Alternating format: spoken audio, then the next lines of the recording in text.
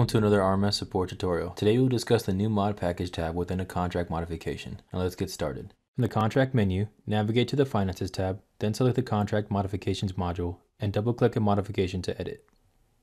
For this demonstration, we will begin in the mod package tab of an already started contract modification. For more information on how to start and complete a contract modification, please view the link in the description box below. Contract modifications like the change request allows the government to add or change any information or requirements of the contract. The mod package is a collection of documents that can be sent to PCF for a specific modification. Any contract modifications created prior to patch 324 will show the old modification process in which you will have to manually add each section individually. Since this is a new modification, you will notice the tab looks similar to that of a document package module. This has been updated to be more user-friendly so that we can now upload all the documents into a single package. To complete the mod package, click the Add button. This menu will allow you to add different attachments to the package and designate the section according to the attachment added.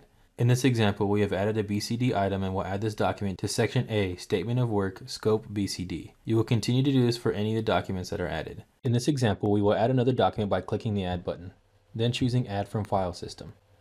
Select the document you wish to upload by double-clicking it.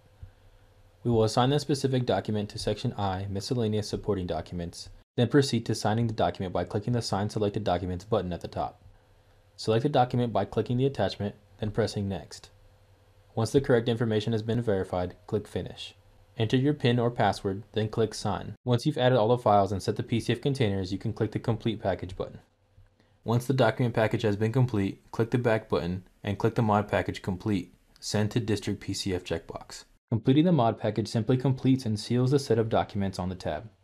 When completed, the documents inside the mod package are then sent to PCF automatically. The amounts of the modification will not be included in the current contract amount until the mod is completed on the latter funding. RMS will then prompt you to enter your smart card verification, then click OK. If you have recently entered your PIN, RMS will not prompt you to enter the information. However, if significant time has passed, you will have to enter your PIN again in order to verify your credentials. In summary, we demonstrated how to complete the updated modification mod package tab. We hope you found this video informative and thank you for watching.